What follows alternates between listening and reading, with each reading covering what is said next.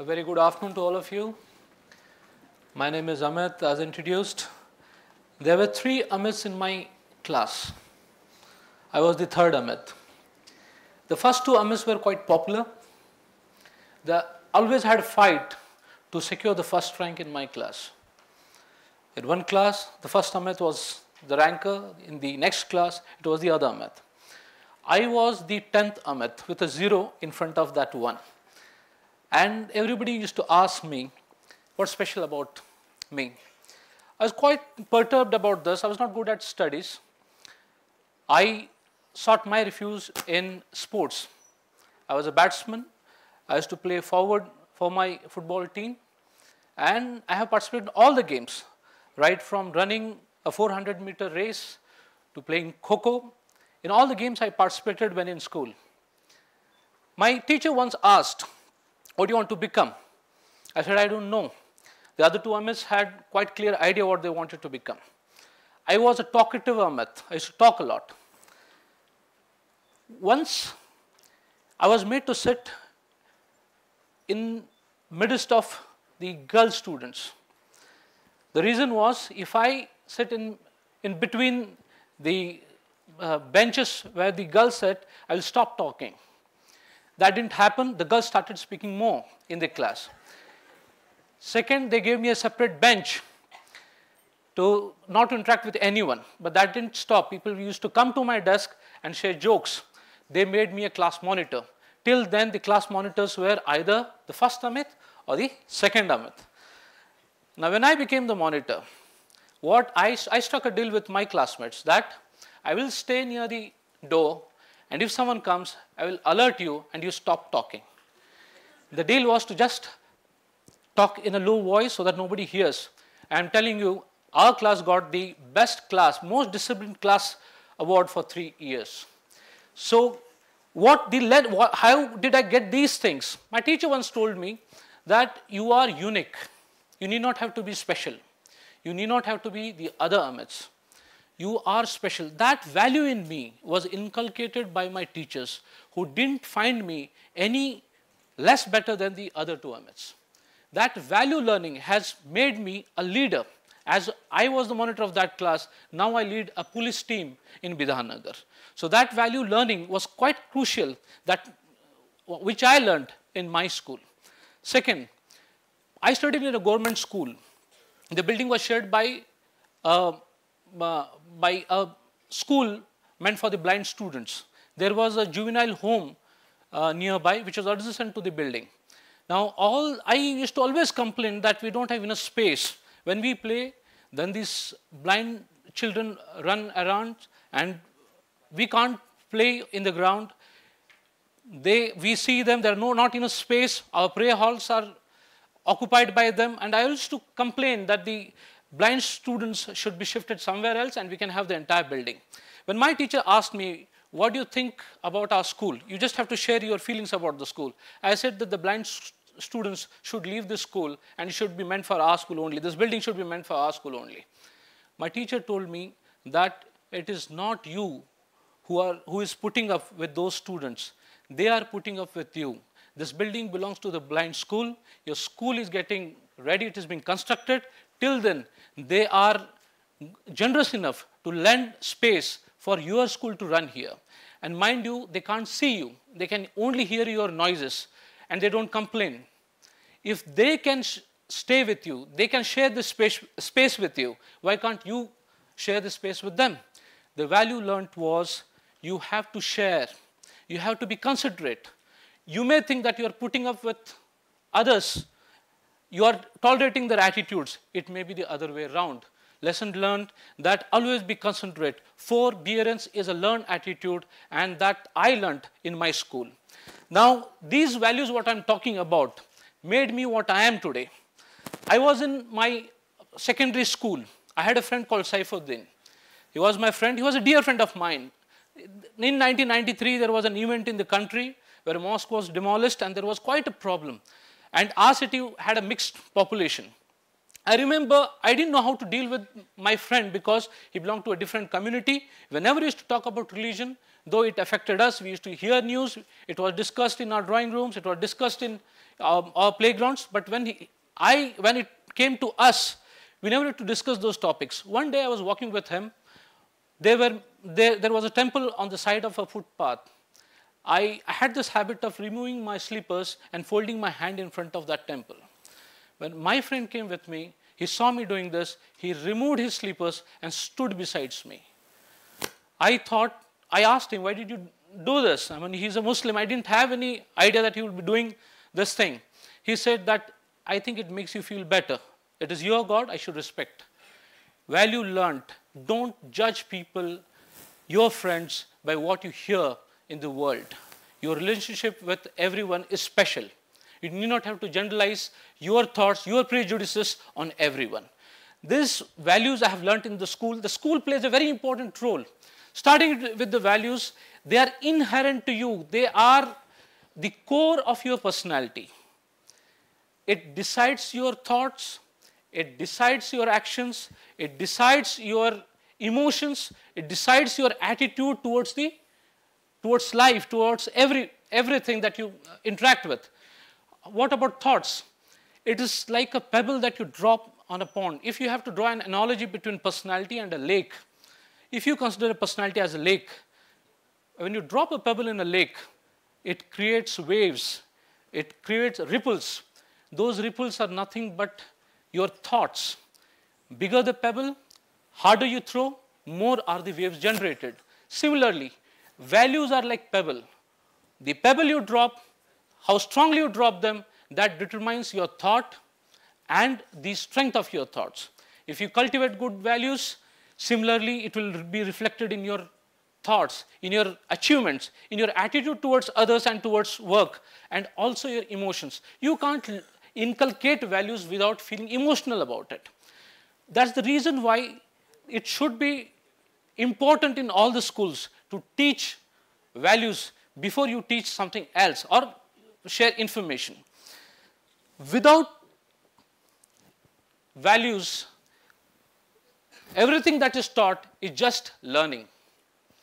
With value education, it becomes education.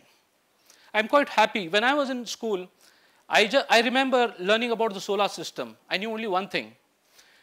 My very educated mother just taught me 9 planets. It meant Mars, Venus,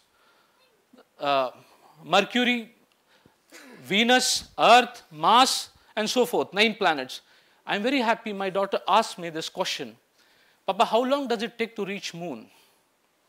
Why are there no planets on Mars? Why Saturn has those rings?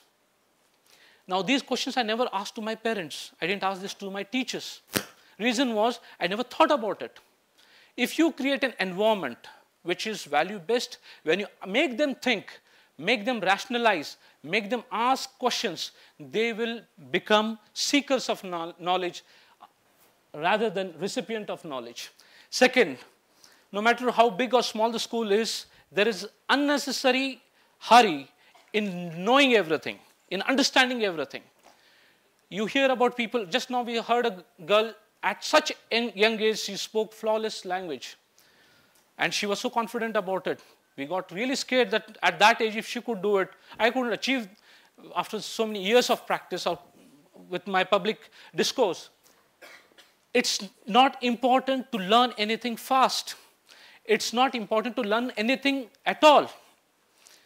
Swami Vivekananda was once asked, what would you do if you were to be born again? Now, it's a very important question to a famous personality. That's again I have learned from the books that I have read from the Ramakrishna Mission.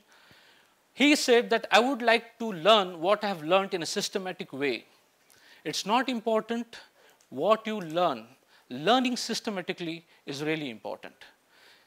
What it means is we need not have to be cogs in the machine.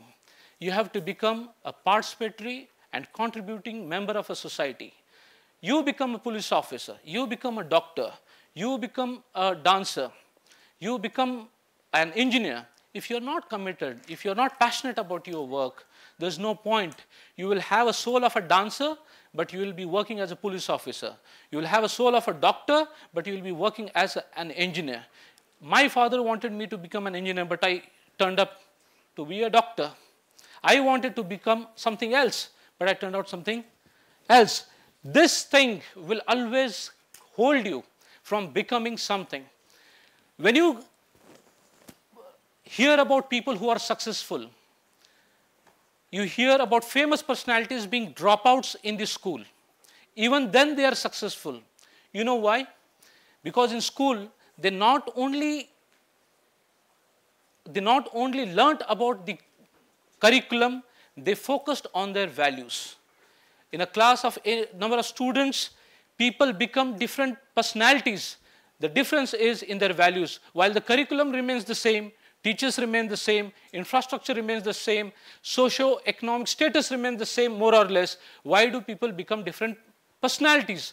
The reason is the value that they imbibe during their school days. Being ambitious is really good. It's great to be ambitious. You need to be ambitious. But without values, you become self-centered. You become only self-centered, think about yourself. Your success matters a lot to you. If you have values, you become a leader. You become sensitive to others. All great things are achieved by great people. And if you ask them what made them great, it is the values that they have in them. Next is harmony and positive impact on the environment. I've seen people, we talk a lot. When there's a NGO in Mysore which runs a free school and hospital for the tribals in the forest. All the workers there are either doctors and engineers who have left their profession and have dedicated themselves to the cause of upliftment of the tribal people. Now, when we see tribal people, we either sympathize them, we hear about their problems, but do nothing. There are people who are motivated by their values. They say that I should do something which should make a difference in the world. With their education, they have gone to the hinterland and have served the poor. Now, when you have value education, when you give importance to values rather than rote learning, what is the result is there is more harmony in the world and your success speaks for itself and there is a positive impact on the environment. The Chipko movement, is it possible without anybody feeling emotional about cutting down of trees? Where do they learn all these things? From the school. Now people are more aware. My daughter came to me, I was just having some sprouts. She saw the funny little things that were dangling from the seeds. She asked, what is this? I explained her, those are sprouts, that it is the beginning of life. You should value life. When you take the seed and plant it, you will have a plant. She had no idea about plants. She had no idea how they grow. She planted that particular seed and saw that in few days it was a full-grown plant and there were seeds to it. She was quite excited. Then she tried to sow few more things like few leaves, a stem. Then she said, why doesn't it grow? I said, and my wife, who is an equal partner in teaching her, she said that you can't have plants only from seeds. Some plants require grafting. And then she understood the concept of grafting. Now, I think if I ask her, what do you want the most? Once she said, Papa, I want to be a gardener. I want to have a garden of my own. I want to plant forests. An idea is sown into her to value environment, to value life, to value what we have, our food, value food. All these things are demonstrated to her just by one instance, by asking her to do certain things and to discover on her own how life emerges. The next thing is, good thing about values is, they are not innate, they are not God-gifted, they are all learnt. Values are learnt either in the school environment or in the family. Family being the first school or the agent of socialization where you learn things from your parents. The family is there to live. There is an understanding between the parents that we will teach the values that we have. The scope is limited. Somebody's father is a doctor, a professor, a policeman. They have limited values or else have little time to interact with their own children. When they come to school, they see their teachers, their friends, the staff that helps the teachers. They see the shopkeepers sitting in front of the school. All these people have an impact on the values of the children. As I gave an example, my friend taught me what actual religion is. Forbearance and respect for others is the best way of showing your religion to the others. My friend taught me that in school. Second, similarly, being sensitive to others, that's what my teacher taught to me. Now, all these exposures are in school environment. In school environment, everybody is in a mission mode to impart knowledge to the people. If it is value-based, the children will understand why they are seeking information. Or else, we will all end up becoming either clerks or people working for others. You will never realize your own dream. Have those values, values which will sustain environment, value that will sustain the world, value which will make you unique, value which will respect others, value which will make you need not have to be special at all. You just have to live and don't be a trouble to anyone else. That itself is a value. And that's a great value. I have never seen any, we are a billion population, more than a billion population. We have numerous engineering colleges. I don't think there is any other country with so many engineering colleges other than India. How many patents are registered every year in India? There's a big gap between the education that we impart, technical education, and the number of patents that we have. What does it suggest? That we have stopped questioning, stopped asking why this thing is important. Mere rote learning, mere thinking that this is going to make me employable is not going to work. And most importantly, values really make you happy. Any behavior, any action which is inconsistent with your values will certainly disturb your happiness. For example, if you find a wallet or a purse on the road, your instincts will say, keep the money with you. You can fulfill your dreams. Whatever that you desired in life, you can buy with the money that you have got on the road. Immediately your values will set in and say that you are not a thief. This property belongs to someone else. It has to be restored to the original owner. What you do, that you pick up the wallet, ask around and look for the person who has dropped it, or else go to the police station and hand over that particular wallet to the policemen who can restore it to the owner. Now, when you do this, what makes you feel good? Is it the restoring of the wallet or using the money for your own benefit? Mind you, if you feel good by giving it to the right owner, those are the values that are speaking.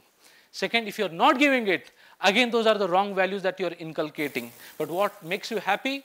Inherently you know that this is right and this is wrong. And if you do the right thing, you tend to be more happy than the others. Handling stress. If you do something which is inconsistent with your values, it will create stress. How to handle stress is very important. You hear about suicides in the country. Those who are studying in premier institutions commit suicide. Those who are at the helm of affairs committing suicide. Those who are in the best of professions, look beautiful, committing suicides. What has gone wrong? The wrong thing is wrong values. That I need to be successful in the eyes of others. Life is nothing but achieving what I want to achieve, like your professional goals. You have to be gritty, you have to be disciplined. But if you don't get that thing, you needn't have to worry about. Life is much more than these things. If you understand that, then you will cherish other passions. For example, I had no opportunity to learn music in my school days. When I was in school, my friend took me to a church. And he used to go to the church every Sunday. I thought it is fun. I tagged along. When I went there, I saw a few people playing guitar and playing the music in the church. I really liked it. I started going to the church. It not only gave a different dimension about religion, that particular religion to me, which is very important in my personality. Learning about the Bible, what's important is I tried to learn guitar. When I could afford it, I bought a guitar and start learning it. Now, these things are very important in your upbringing. If you think that your passions are important, if I'm stressed because of my job, I pick up a guitar, play a few chords, I feel relaxed. Your values determine what is important in life. Cultivate the right values. The environment. You must have heard about your teachers not to waste food, not to keep your lights on. All these things are learnt in school. They teach you how it's not just the information in the textbooks. It's the teachers who make you feel that what you have learnt is relevant relevant in life. My grandfather used to take me to shop every week, and he used to argue with the shopkeeper for just a couple of rupees. I used to tell him that why don't you give the money, and because he has come so far to sell vegetables, why don't you be a little generous and give the money to him? He will go home soon after selling the vegetables. He told me one thing: value money. If you want to do philanthropy, if you want to donate money, you can do it. But when it comes to business, you have to negotiate. It determines the right price. He will be happy going that he has got the right price. You will be happy getting the right price for what you have bought. That is not, don't mix business with your emotions. It was a great value. I thought that you should be generous and just spend. It is not the case. All these issues that I understood made me, I'm quite frugal in my day-to-day living. I value what I have earned. I don't spend freely. The reason is that I have understood the value of money. This has been told. I have seen such friends in my school who were from a very poor background, and they used to struggle to make ends meet. And then I understood that we can't take life for granted. Life is too precious to understand, and you have to value more than anything else. Lastly, earn your living and live your earning. I will end this session with only one story. This is a story not about the school environment. In fact, it is about the lack of it. There was a girl who went to the school, had great education in a village, not taught much about history, geography, economics. As happens in any school in the village, you hardly find teachers, but what was taught to her is values. And one thing that was taught to that girl was that education is much more important than anything else. It will set you free. This thing that she had in mind, that education sets people free. She didn't understand that. She was married off at the age of 16 years. She couldn't write her 10th exam. And she got married. Her husband had brothers, sisters who were dependent on the brother. And the brother took the responsibility of educating everyone. The brothers became engineers, the sisters became professors, they all got settled.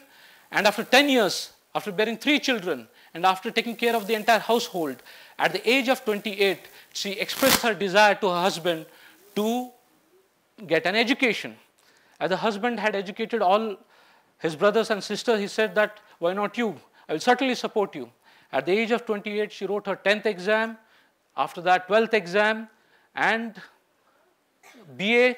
She finished her bachelor's in arts, MA, master's, then MPhil. She became a teacher, and then after finishing her PhD, she became a lecturer. Mind you, during this struggle, she ensured that her children do not suffer, and her children used to get 3 hot meals every day. She used to walk from her school and prepare food and go back. I'm proud to say that she is my mother. Now, if she understood, and my brother is an engineer, my sister is a doctor. She said only one thing. When I was in school, she said one thing, that if you read a page somewhere lying around, it has something to teach you. You are reading books, volumes of such knowledge. You should be a better person than others. She said that education is one thing that liberates you. It makes you think beyond yourself, beyond your immediate surroundings, and it's a pleasure in knowing things and behaving which is consistent with your values and with your environment. Now, I think that's the inspiration that I have.